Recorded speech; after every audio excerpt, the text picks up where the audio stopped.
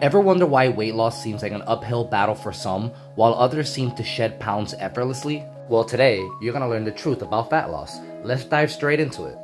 So there's a swirl of misconceptions around weight loss that often lead us astray, making the journey to a healthier self a confusing path. So the first, and perhaps the most common misconception around weight loss, is that weight loss is a universal process, or that there's a one-size-fits-all method. And sadly, that's not always the case.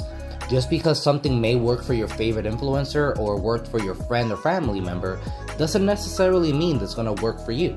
That's why some people can get fantastic results using a low-carb diet, for example, while other people get better results using a keto diet, while other people can get fantastic results without even doing a proper diet whatsoever. Think of your body as a unique type of machinery with its own set of instructions. While some machines may run better on a high-protein, low-carb diet, while others might require a high-fat diet.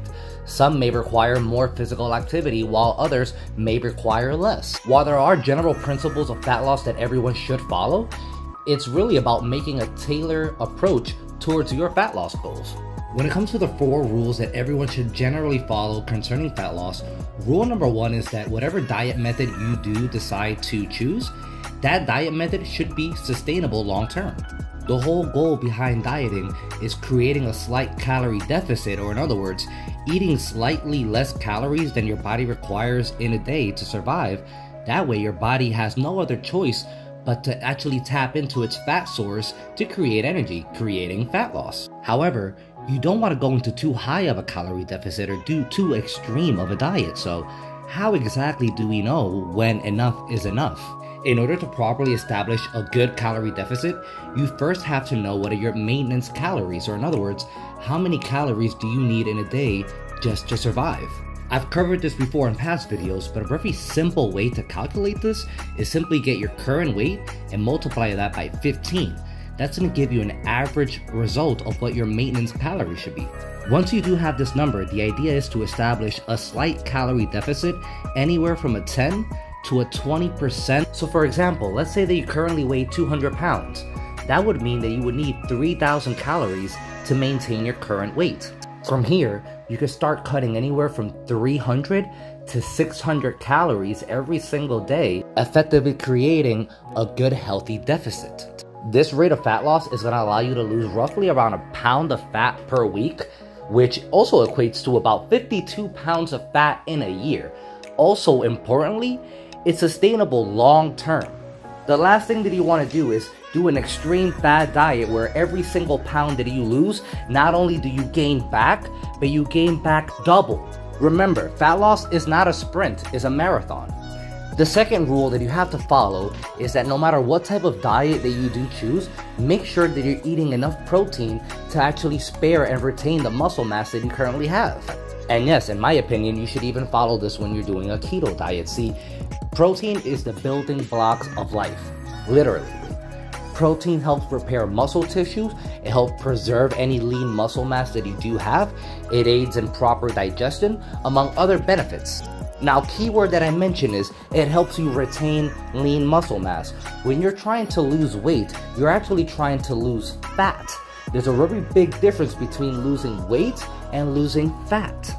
Not eating enough protein while you're slimming down is going to lead to your body losing a lot of lean muscle mass, which could lead into decreased energy levels, decreased strength, and an overall unappealing appearance. Now, that doesn't mean that you have to go out and eat 9,000 grams of protein per day. As long as you eat simply 1 gram of protein per lean body mass that you currently have, you'll be fine. Now, what type of diets are there and which one may be a better suit for you? Number 1, we most recently covered a ketogenic diet. A ketogenic diet or a keto diet is a high-fat, moderate protein diet with extremely low levels of carbohydrates. The idea is to drastically decrease the amount of carbohydrates that you eat in a day to less than 50 grams per day to force your body into a state called ketosis, where your body is actually burning ketones as fuel for fat loss. The main goal behind this diet is to change your body's energy source from carbohydrates to fats. For people interested in starting a ketogenic diet, they should transition in slowly removing carbohydrates while at the same time increasing their good fat intake. And good sources of fats can come from nuts, oils, and fish, among other good sources of fats. If you are interested in hearing more information of a ketogenic diet, I did cover an entire video of that, so make sure you watch that after this video. Next up, you have your classic high protein, low carbohydrate diet. And this diet is literally how the name implies. The goal is to have a low to moderate intake of carbohydrates while having a high intake of protein. Just like any other diet, this diet has its pros and its cons. However, it could provide excellent results for those trying to lose some fat. So how does it work?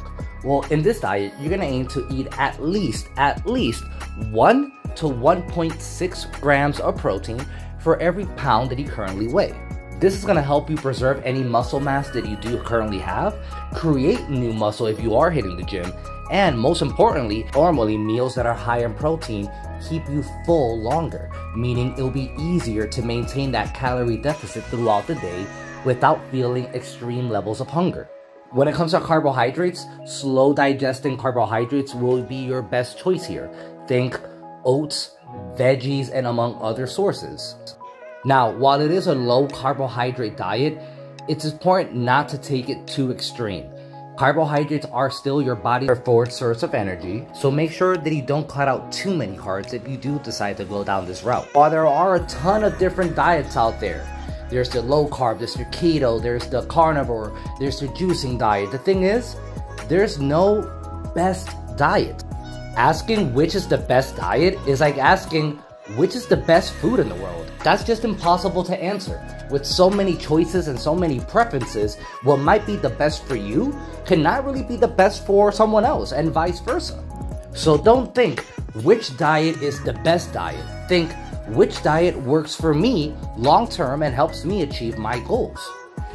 As long as whatever diet you choose helps you maintain a calorie deficit and helps you maintain your goals long term, you're golden. Now, that alone, is that enough? Well, not necessarily. Now is the time when we talk about incorporating physical activity into your daily regimen. Exercise has numerous benefits for your health and for your fat loss journey. Exercise not only helps you burn more calories, it helps you build lean muscle mass, it helps you increase your cardiovascular capacity, leading to a stronger heart and increased health overall. And when it comes to incorporating physical activity into your daily regimen, there are a wide range of options. You can consider walking, jogging, you can consider swimming, playing any low-impact sports. All of these are fantastic forms of exercise that help you increase your overall health and burn more calories. You could also consider resistance training or weightlifting, which is a real game changer. You see, the thing is, once you incorporate resistance training into your daily regimens, not only is that going to help you burn more calories while you're exercising, it's also going to help you burn more calories while at rest, because you're going to be able to increase the lean amount muscle mass that your body holds. And the more lean body mass that you have, the more calories that you burn throughout the day, even while you're at rest. Also, by adding resistance training, you're not just going to be losing fat, you're also going to be adding muscle mass at the same time. Or in other words, you're going to be toning up and sculpting your body, allowing you to achieve that lean, toned look with those lean abs and those nice glutes if that's what you're into now for the summertime. When it comes to incorporating physical activity into your daily regimen, especially weightlifting, start slowly and progressively increase the difficulties of your exercises over time. If you are just starting out right now, consider working out 3 to 5 times a week, allowing plenty of time for your body to rest and heal up between sessions. And make sure that no matter what diet method you choose and whatever training frequency you do apply, make sure that you prioritize to get enough rest. Nothing is going to set you back more in your weight loss journey than not getting enough rest every single night. Make sure that you prioritize getting 7 to 9 hours of sleep. So make sure you turn off your electronic devices about an hour before you plan on going to sleep, making sure that your room is nice and dark and cold without any noises or distractions. Try to keep your stress levels as low as humanly possible.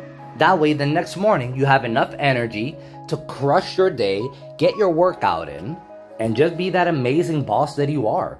And hey, If you enjoyed this video, make sure you watch this video next for even more fat loss tips, okay?